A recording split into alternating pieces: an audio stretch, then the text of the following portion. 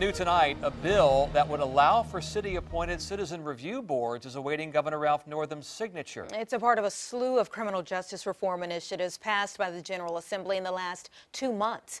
10 on Your Side's Brett Hall reports advocates are now pushing for one city's help and encouraging the governor to sign it.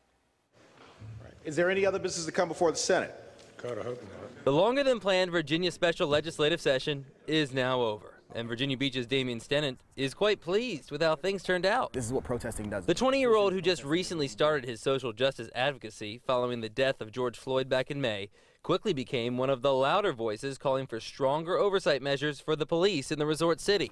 One of the bills passed by the General Assembly would give City Council the power to make that happen. The Citizen Review Panel really touched on my heart and the hearts of all the young people in the area is because it's something that we can get involved in, and we can have a say in how we're policed and how our communities are policed. For nearly 30 years, Virginia Beach has had what's known as the Independent Review Panel, a group of council-appointed citizens that can review how police leadership handled abusive authority or serious misconduct allegations, but they could only make judgments based upon information police gave them, and they could only make recommendations on how officers should be disciplined. We were like, that doesn't seem effective to us. The new law would allow for the boards to hire outside lawyers, have subpoena power to investigate and make disciplinary decisions police chiefs would have to carry out. I really encourage him to sign it. While Governor Ralph Northam hasn't yet made public his intentions, Damian is hoping Virginia Beach Council can help keep the pressure on by passing a resolution he recently wrote up. All it's stating is that the City Council and the mayor support the change in law, the signing of it by the governor,